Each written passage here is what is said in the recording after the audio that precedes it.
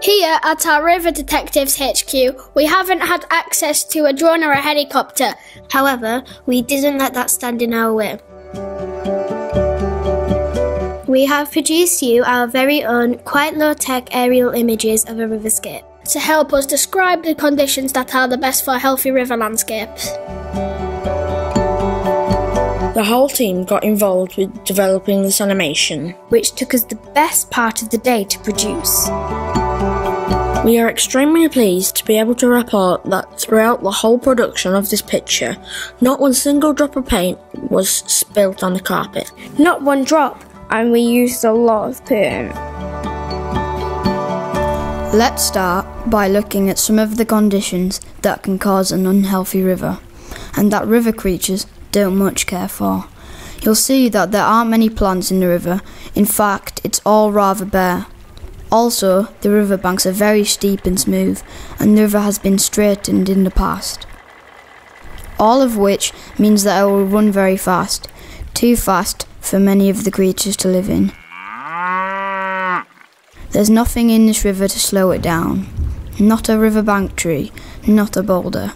It's a very bare river which provides very little habitat for fish and other river creatures. Can you see the tractor? It's working right up to the river. Because it's so heavy, it will damage the riverbanks. And if its tyres compact the soil, then rainwater will wash more quickly off the land and into the river, which can cause flooding further downstream. Uh-oh! Look at that cow. It looks like it's been grazing very close to that river. And now look, she's going to...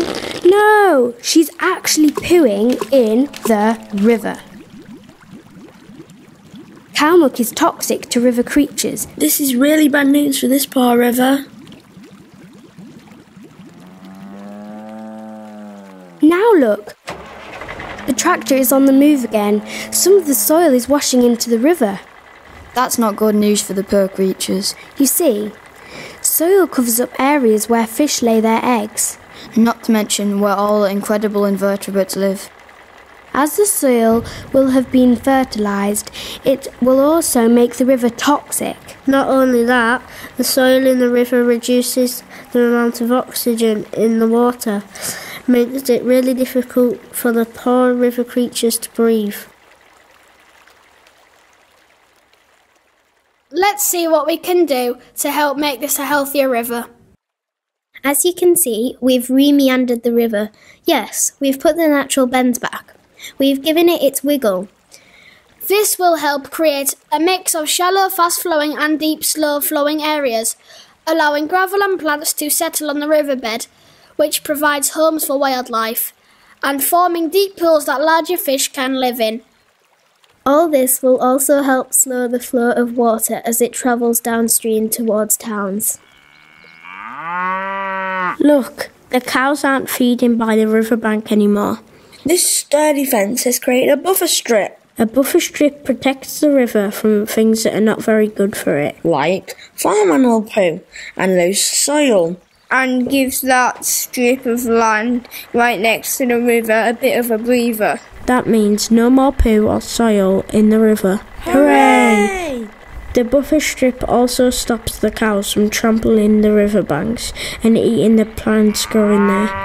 The bushy trees growing there now are great. Their roots help hold the riverbank together and they provide nice shady spots for the fish. Win-win.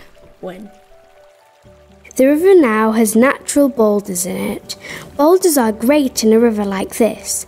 They vary the speed of the water. Variety is very important in a river. Some creatures need fast-running water, others like slow-running water. It looks like this river is beginning to provide a fantastic habitat for fish and other river wildlife to thrive. More meanders, more plants and trees, and less pollution all makes for a healthier river. And a healthy river equals happy fish and their friends, and happy humans.